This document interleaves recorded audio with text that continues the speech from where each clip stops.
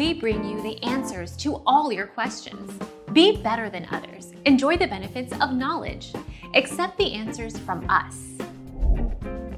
Athanasius Kircher, a Jesuit scholar and inventor who was born on this day in 1602, proposed it to raise the spirits of an Italian prince burdened by the cares of his position.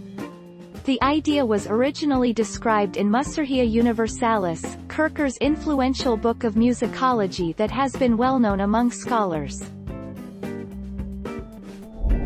Our mission is to provide accurate answers. We think without knowledge, it is impossible to live a balanced life. Be competent, be skillful. Thank you for watching. Don't forget to subscribe and hit the bell notification.